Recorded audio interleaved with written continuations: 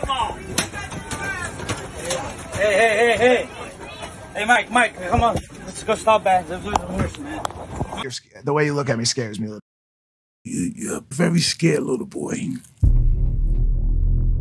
You're a bitch. Fair point. Fair point. No, I'm serious. I'm not being funny. Do you hate being happy? Excuse me? Do you hate being happy? You know, you need to study the concept of death. How dare you talk to me like that? You should get up and kneel to me now, and I'll spare you the night of the 28th. I'd also say, you come in and you come ready. You understand? Because I'm going to come ready. You understand? Okay. Okay, you know that. I don't know why you talk to me like that when you know I'll kill you for it.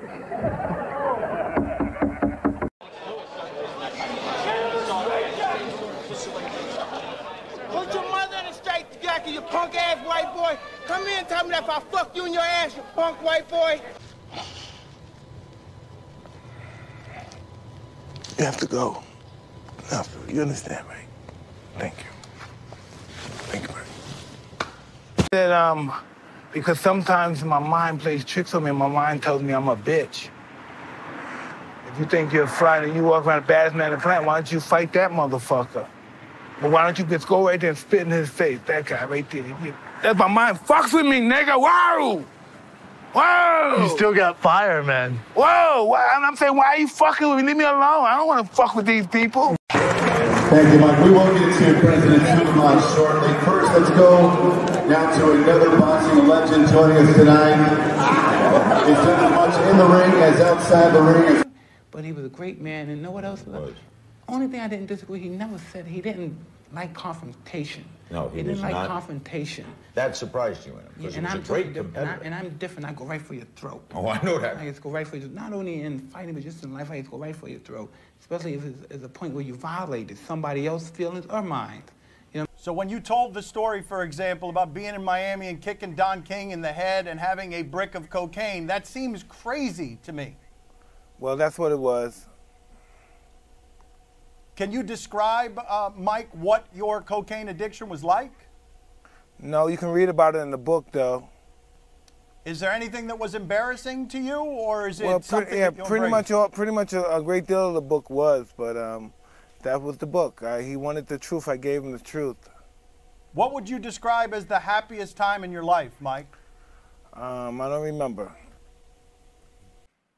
If you want to know anything about him, you ask me. If I ever see you go next to my father again, you have a problem. And then I realized not to ever talk to somebody. Proceeding asking me to shake my hand. Try to shake my hand right now. Let's try to do it. Go through the procedures. Go through the procedures. Just go through the procedures. No, it's been like this. Go like this. Hey, congratulations, good fight.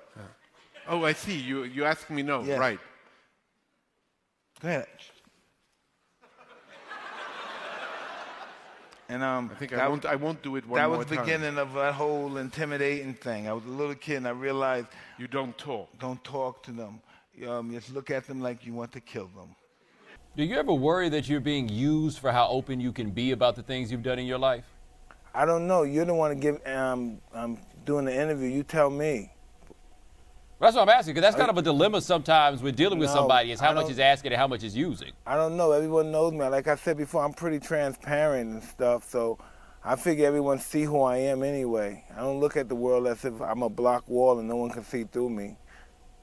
But it feels like this particular process, this feels a little bit uncomfortable, and that we're poking at you for book sales, and that we're poking and poking, asking you questions. I don't think you're poking at me.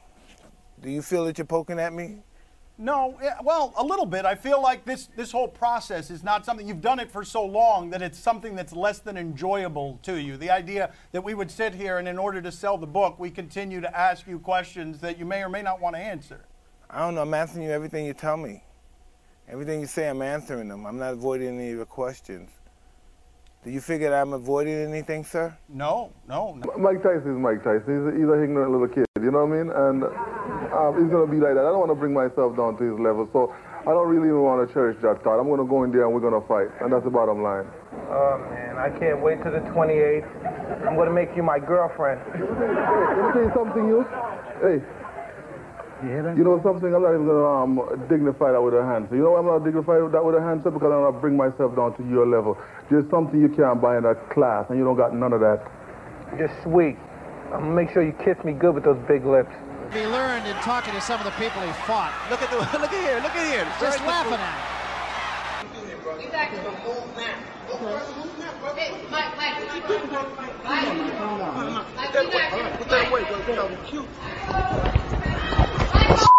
McNeely on Samsonite cable. No, salmon.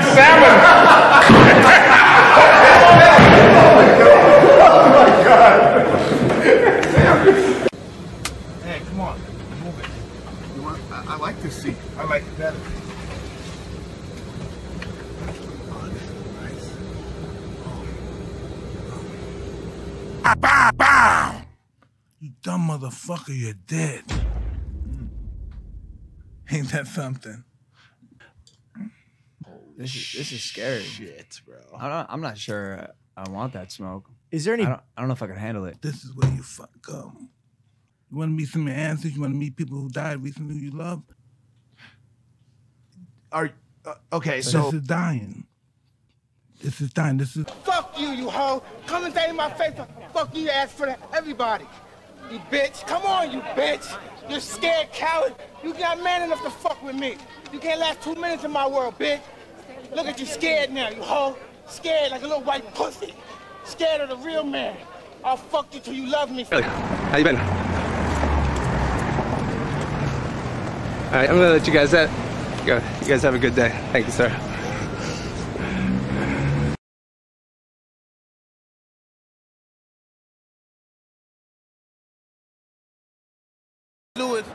Excuse me?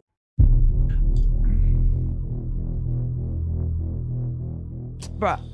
Boom. Your soul goes here and your body goes here. Oh, no. I'm afraid to die at this particular moment in my life. Rip your face off. Cut your guts out. Yeah. But no, I would shoot somebody. No way. Please, where do you get this bird from? Oh!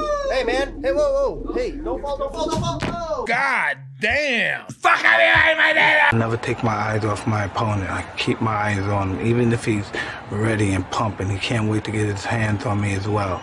I keep my eyes on him. I keep my eyes on him. I keep my eyes on him. Then once I see a chink in his armor, boom, and one of his eyes may move, and then I know I have him. He still looks at me with his piercing look, and as if he's not afraid, but he already made that mistake when he looked down for that 1/10 of a second. I'm just looking forward to expressing a lot of pain. I don't know what anyone feels. My objective is to make my opponent feel my punches. Done. Can I tell you something? After the third round, since you made that statement, after the third round, I said, oh, God, he's not that bad. He's tough and he could punch and all that, but I know he's never been in there with a fighter like me. Plug early, you got to put this guy on ice early, and are you prepared to go 10? Well, I'm prepared to go 10, but I don't think he can handle what I throw at him. I'm not Michael Moore. So, Mike, what's the prediction? Watch me fight. Devastation. It was a left hook right upside the head. With murderous precision. Murderous. He charged into me, and no one warned him, no one took any points for him. What am I to do? This is my career. I can't continue getting butted like that. I got children to raise, and this guy keeps butting me. It's our time now. You're going to get Kevin killed. You better stop. You better stop. The first fight, listen, Holyfield's not the tough warrior everyone says he is. He got little nicks on him there and he quit. I got an eye, I got one eye. I got one eye, he's not impaired, he got ears. I got one eye, big deal. If he take one, I got another one. I'm ready to fight. He didn't want to fight, I'm ready to fight him right now. When you see me take care of this guy, what's his name again, on December 8th, Mr. Stewart, then you find out, oh, he's been talking a lot. He's been talking a lot. He's been talking a lot. He's going to be slow night for him. Regardless of what I did, he butted me for 2 fights. But you got to address it, Mike. I did address it. I addressed it in the ring. Can nobody put a fear in my heart? No human being. And that's just who I am. I'm no badass, and I can't beat the whole world, but no one's going to walk over me. This happens. I'm just ready to fight. I don't think about anything intimidating. I intimidate them by hitting them. I don't intimidate them by staring them in the eye. I fear no man, no mortal, nobody but God, so we can do it again. I would love it. I never came in the ring trying to intimidate anybody. I just came in, presented myself. And whatever happened, if that happened, they choose to be intimidated, cool. Regardless